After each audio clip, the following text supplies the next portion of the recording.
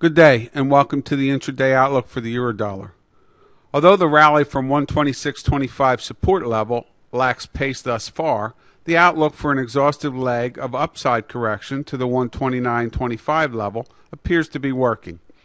However, we suspect an upside break of the 127.40 to 127.75 area is needed in relatively short order to confirm this view.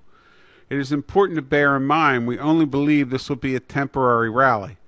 Thus, from near 129.25 or a direct loss of key 126.20 to 125.90 support, look to reset bearish positions for the next leg of the larger downside correction to at least 124.30 and probably even closer to 122.